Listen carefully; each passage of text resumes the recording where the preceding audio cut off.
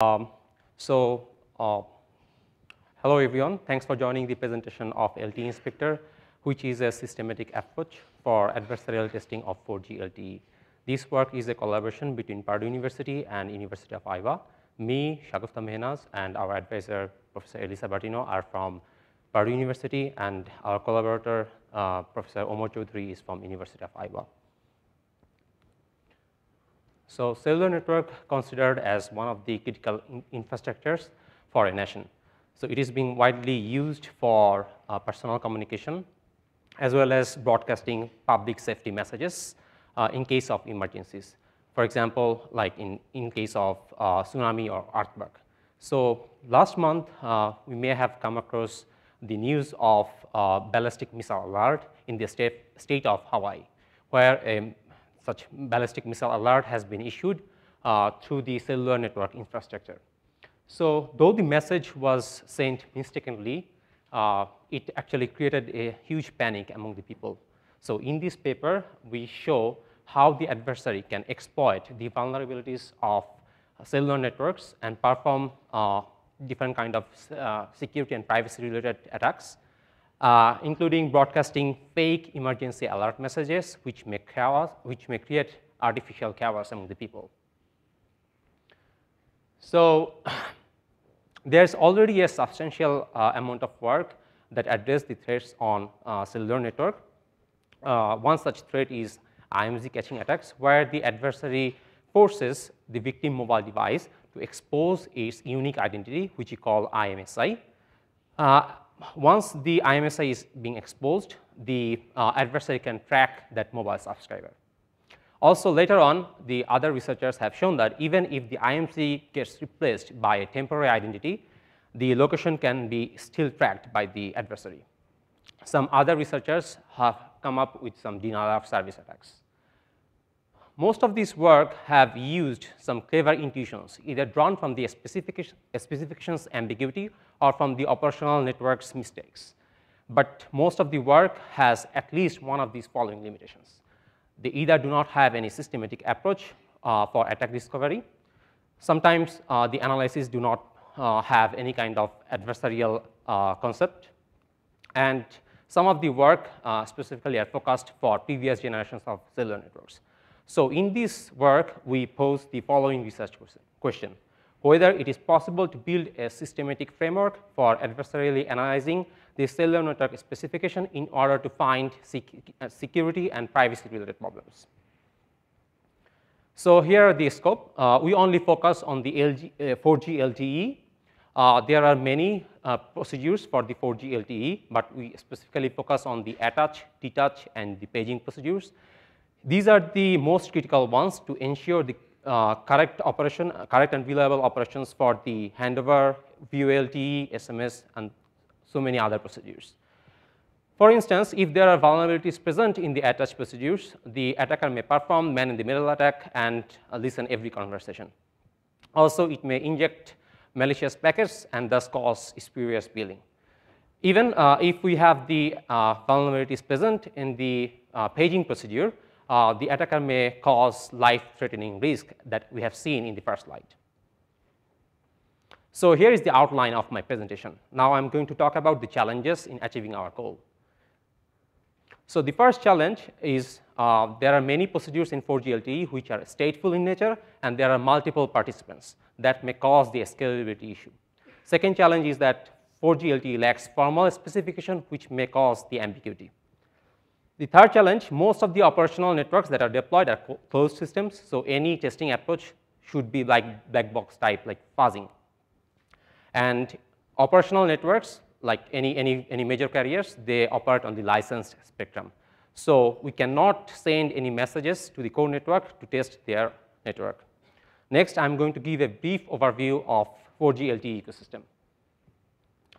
So in 4G context, a geographical area is partitioned into cells, where each cell is served by a base station. We call it E node B in the LTE jargon. And this base station provides the cellular connectivity to the cellular devices, which we call user equipment or UE. The UE connects to the internet through a core network or EPC, which consists of many different nodes Among them, only MME, Mobility Management Entity, and the Home Subscriber Server are the most important ones for our discussion, which actually takes the responsibility of managing attach, detach, and paging procedure. So let's give a brief overview of attach procedure, which consists of 4 steps. Initially, the mobile device gets connected to the base station, and it sends its identification, that is the IMG number. And then the mobile device and the core network, they go through the authentication step by having a challenge response protocol. Then they negotiate the security algorithm. That means they choose the encryption and integrity protection algorithm. Finally, the core network assigns a temporary identity for the mobile device. In case of any incoming service, for example, phone call or SMS, the core network, that is the MME, notifies the UE using the paging procedure. This is the paging request message that is sent by core network to the E node B, which then broadcasts this paging message to every mobile device in your cell area. So then the mobile device receives the service. For the detach request, either UE or MME can initiate the detach procedure, and then UE gets disconnected from the network. So here the background for the LTE. Next, I'm going to talk about our framework, LTEInspector, which is a model-based testing approach. So we consider a $VIA attacker model, which is capable of eavesdropping the messages on the public communication channel. The attacker can drop or modify the message. It can inject any fake message, and it adheres the cryptographic assumption. That means that if it knows the keys, then it can decrypt any encrypted message. So the obvious question that why do we choose $VIA attacker model? It is a powerful adversary attacker model which realize majority of the adversarial capabilities in the context of LTE. Also, there are automatic tools like ProVerif and Tamarin. They can leverage this attacker model. So here is the insight. While analyzing the 3GPP specification, we identified the set of characteristics that are common among the properties that we plan to verify. The first characteristic is temporal ordering of events. For example, like if there is an event occurred, there must be another event beforehand. Next is the cryptographic constructs, which relates to secrecy, authenticity. And the final one is linear integer arithmetic constraints, which are usually used for checking the sequence numbers. So here is the intuition. Model checker are good at reasoning for the temporal trace properties and linear integer arithmetic. Whereas cryptographic protocol, they support unbounded parallelization, and they are good at a specific form of safety properties, for example, secrecy, observational equivalence. So now the obvious question is, how can we get the best of both? So we combine the protocol verifier and the model checker to get the best of both. So here is the brief overview of our framework, LTEInspector. We model the LTE protocol from the perspective of 2 participants, UE and core network. We combine the functionalities of the core MME, that is mobility management entity, home subscriber server, and the base station into the core network. Once we get the benign protocol state machines, the adversary learns what are the messages are being sent and received by the benign participant. Then we feed that knowledge to the threat model instrumenter, which takes the benign protocol state machine and incorporate the threats into the benign state machine. We then feed that instrumented threat model to the model checker, and model checker takes a set of properties from the specification. We verify those properties. If there is a violation of the property, the model checker provides a counterexample, which means a set of sequence of actions for the adversary, which should followed for performing an attack. But remember that in the model check, in the initial threat model, we didn't have the cryptographic proficiency for the threat model. So the attack steps that we found may not be feasible when we have the cryptographic assumptions. So we model and check each of the attack steps with the cryptographic protocol verifier. If we don't require any cryptographic protocol, that we know that already from the domain knowledge the message doesn't have any kind of integrity or secrecy, then we take the domain knowledge. Then after verification with the cryptographic protocol verifier, we take that attack into the real testbed to see whether the attack is really doable in practice. So here is how we built the abstract LTE model. We read the 3GPP specification, read the manuals, and build the UE and MME state machine. And we only consider the NAS layer protocol interactions, that is the UE and MME. Our model is at the propositional logic level. We model message types not the message data for now. We abstract away cryptographic constructs by considering a Boolean environment variable, and we consider 2 unidirectional channels because of ease of reasoning for the model checker. So here is how our threat model instrumenter works. So whenever any benign participant wants to send a message, the adversary flips a coin, and if it is the head, then it is the adversarial turn, and it may choose non-deterministically the actions for that message. If it wants to drop the message, then it injects no operation. If it wants to modify or inject, then it change the message type or the content of the data. And if it is a benign turn, then the adversary lets that message to pass through the communication channel. So with model checker, we verify 2 types of trace properties. One is liveness, that says that something good eventually happens, and another one is safety, nothing bad happens. So we used new SMV, but any general purpose model checker can be used in place of new SMV. So here is a sample property we want to check. If EUE is in the state of EUE waits for authentication, then EUE, that the mobile device will eventually authenticate the MME. But with the model checker, we found a counter example, like whenever the mobile device sends the initial connection request, attach request message to the MME, the attacker using a malicious node B, can send authentication reject message, which causes the victim EUE to move to the emergency calls only state. Like it never allows the victim mobile device to reach to the authentication stage. So we then take these attack steps into the cryptographic protocol verifier, where we pose these following queries, the injective correspondence queries. Every authentication reject message received by the EUE must be sent by the core network.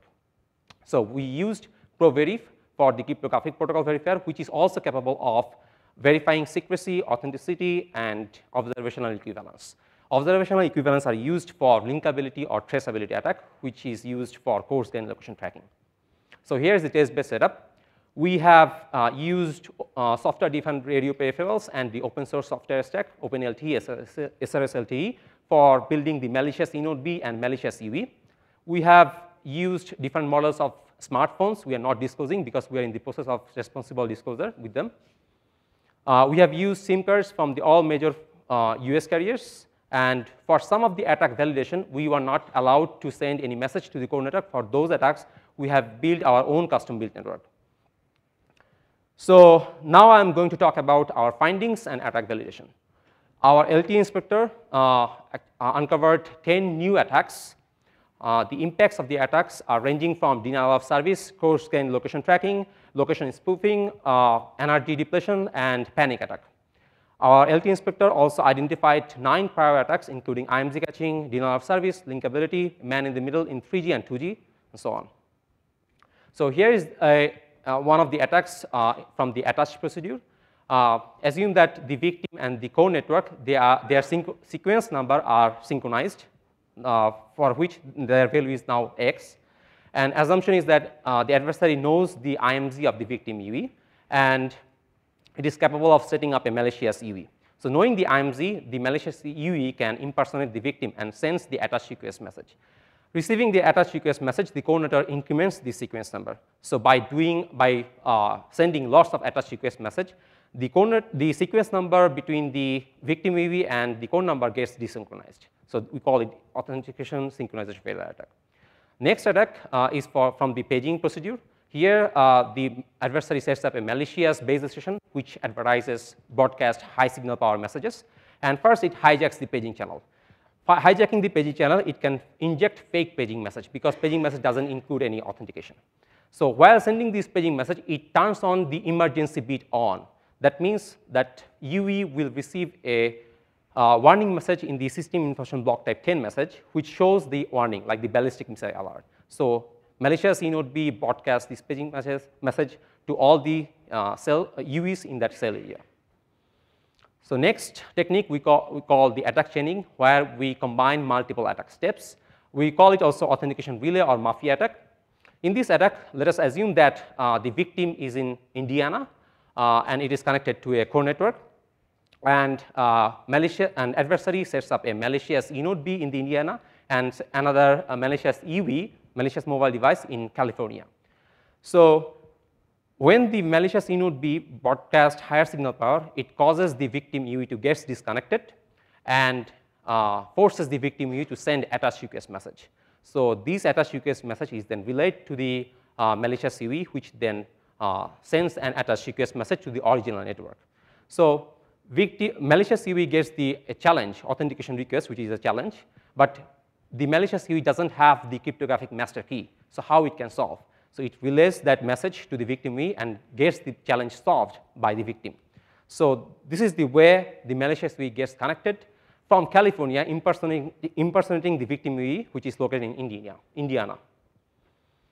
So here's the responsible disclosure. We have contacted the mobile network operators. One of the issues that one of the operators didn't use any kind of encryption for the control plane protocol message. That issue was resolved with them, and other issues are still in progress. So as of now, we have discussed, we have analyzed the NAS UE to MME protocol layer interactions. We'd like to analyze the RRC layer protocol interactions. Then we'd like to incorporate the message data, and finally we propose the solutions. So in summary, we have proposed a systematic approach for analyzing the specification. We have uncovered 10 new attacks and 9 prior attacks. We validated most of the attacks in a testbed, and finally we actually open source our proofs, properties, and the models. And we are continuously updating that. Any feedback will be appreciated. With that, I conclude my presentation, and I'm happy to take any questions.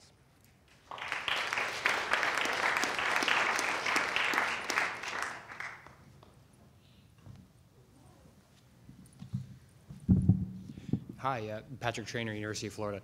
Really cool work. I'm curious if you went beyond talking to operators and went to, say, standards bodies to try and make sure that your findings were internationally recognized and fixed. So we have talked to our Professor Spaff. Like he said that if we let the operator know, they will eventually contact to 3GPP community. So yeah. That is the. I'd be more than happy to connect you with the people who can do that for you. Yeah, absolutely. Thanks.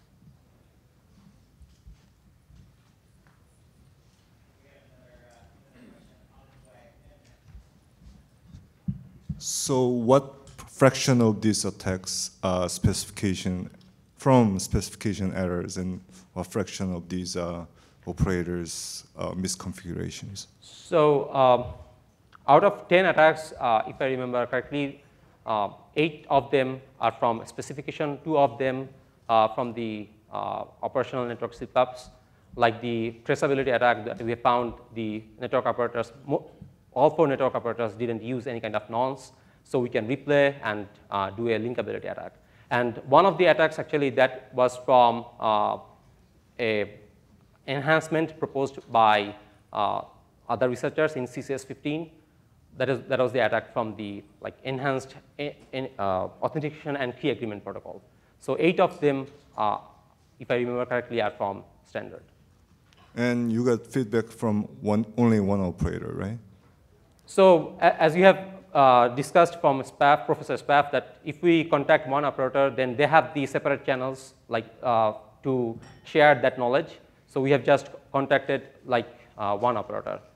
Actually, they will not.